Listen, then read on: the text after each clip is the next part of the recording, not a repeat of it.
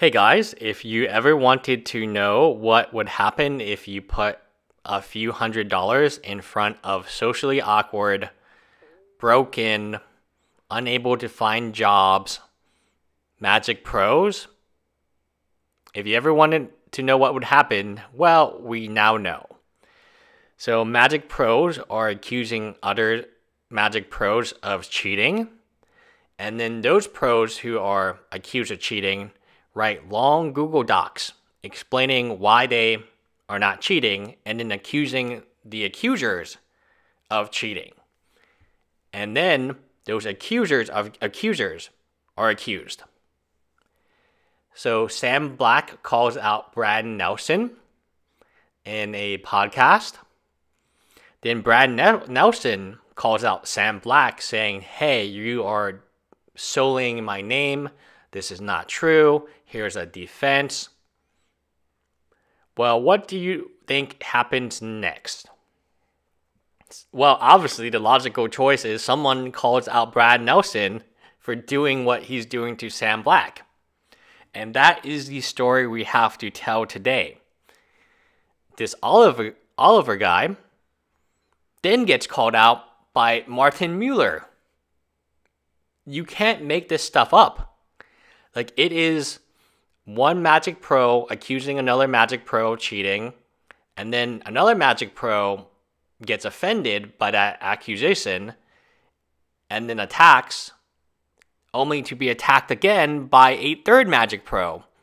And then this third Magic Pro takes the position of the first Magic Pro, and then this cycle repeats until the end of days. So Brad Nelson gets called out for doing exactly what he takes issue with Sam Black doing. Are you surprised? Are you shocked that people who are socially ill-equipped to be nice people and people who cheat, people who steal, people who lie, people who stall, that this is their behavior to fight over the Magic Hall of Fame, which is a joke? But it does come with a little bit of money reward for every GP or Pro Tour event you go to. I believe you get a few $100s.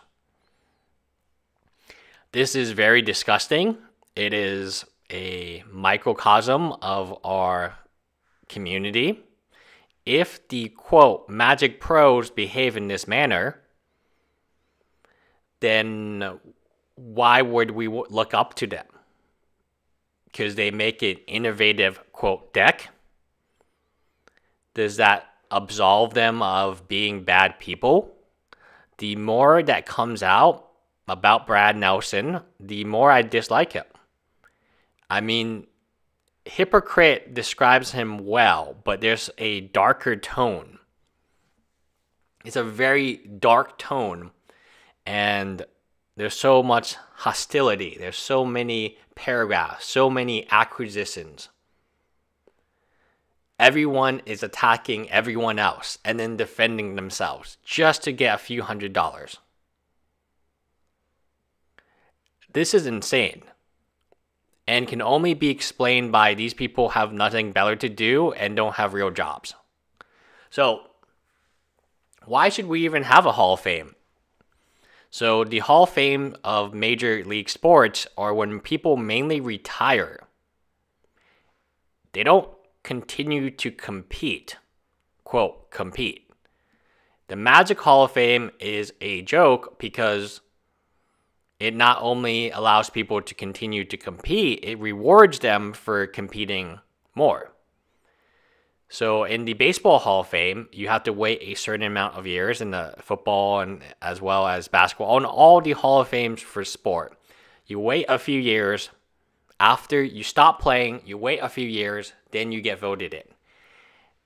The Magic Hall of Fame is the reverse of this because it encourages people to get to play Magic and get voted in the Hall of Fame so they can benefit from money.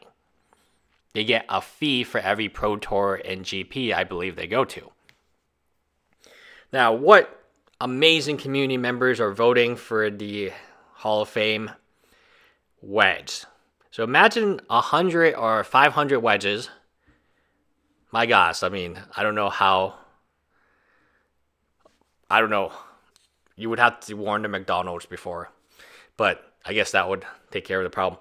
Imagine 1,000 wedges, and they're all voting for people based on their very, very knowledgeable expertise of Magic pros. Wedge doesn't even play Magic. I know he doesn't play Magic. The last GP he went to, he was carted off. Did he play Magic? Probably not, but he was there to get sponsorship money, I guess. Now, back to the point. You have a bunch of... Okay, so you have Magic pros accusing each other of cheating and stealing and lying and harassment and all types of bad stuff. Then you have the people voting for these Magic pros. And then you have statements, long statements of responses to allegations against me. You act alarmed to find out that people make harmful claims about you behind your backs, yet you do the exact same thing to others. Did you not think that I and the other players who you slander would not be affected in the same way? I have questioned why I even spend my time playing this game, knowing that thanks to you, I would never be fully embraced into the pro community that I always used to aspire to be a member of. You have, for me, ruined a part of the game I loved so much. The much part, I assumed that's what he wanted to say. Sounds like Brad Nelson is not a superhero. Sounds like he's not a friendly guy. Have you guys actually played against these Magic grinders? When I used to play DNA Comics, my local game store, before they decided not to do Magic, there was these local grinders, and they didn't have jobs, they didn't have homes. It was, their whole life revolved around whether or not they could win the $10 prize pool at Friday Night Magic. I felt bad for them. I truly did. And it's not because of pity, it's not because it's their whole life revolves around this game, and this game doesn't give anything back.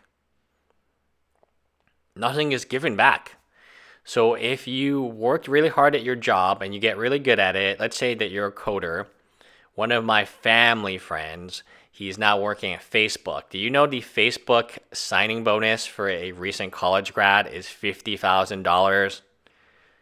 I should have worked at Facebook, not the other company, but I didn't know it was $50,000, but it is. I saw the contract. $50,000 signing bonus. That is equivalent to 100 years of Magic professional play. Roughly estimated, using wedge math. So, I think it's kind of interesting that Brad Nelson has accused Oliver of cheating for 4 years. Now, Martin Mueller is going to get into it, and he's saying that Oliver did cheat against him. So you have, let me get this straight. Lycee and Tian is saying that there is some, I guess, racism involved, which there may be. Maybe he's right. And then you have Sam Black calling Brad Nelson out for cheating. Then Brad Nelson gets mad at Sam Black and says, oh, your allegations, you're doing bad service, you're creating drama. Then Oliver calls out Brad Nelson. Then Brad Nelson calls out Oliver. Then Martin Mueller calls out Oliver, who calls out Brad Nelson. Like, do you guys see what's going on?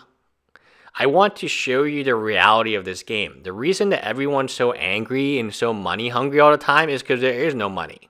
Let's say we put 1,000 people into a room, and we only had $100,000 to pay them. And we told them, hey, split up this $100,000. Well, the average person would only get $10,000. That's not enough to live off. But they would they would fight tooth and nail to get this money. They would lie, they would cheat, they would steal because, why not? Now Reed Duke is going to get involved. And rumors aren't checkmate, and they won't preclude you from being accepted. So, what Magic Pro hasn't been involved in this drama who wants to be part of the Hall of Fame? There's not a single one of them that is not fighting tooth and nail making their case, paying Wedge Junior double cheeseburger bacon. Junior. Who knows what they're paying Wedge? Gift cards, magic cards, Taco Bell, all types of good stuff, right? If I was a Magic Hall of Fame, I would just give them $1,000 a piece and say, all right, vote me in. If I was close enough, right? Like, obviously, I don't have a Pro Tour point. And I would probably get voted in because money is what they all are after. There's no prestige. There's no fame. The art, maybe there is fame, but the fame is not the type that I would want. Hey, I made the Magic Hall of Fame. Great. Are you a cheater? Yep, I am. Great. Let's put all the cheaters in the Magic Hall of Fame, and then it's kind of like when you tell Yelp reviewers to wear a t-shirt that says that I'm a Yelp reviewer, and then you spit in their food. Why don't we put all the cheaters into the Hall of Fame, but not tell them that we're putting them in because they're cheaters? And then they'll wear badges, and we're like, oh, wow, we need to call a judge to Alex Bercini. He's on the Hall of Fame. We need to call a judge. And it would be easier to identify. I don't know. That sounds like a good concept to me. Bye, guys. I was trolling a little bit at the end, but the point of the video was, these are your heroes. If these are your heroes, then imagine how nasty the villains are. Bye, guys.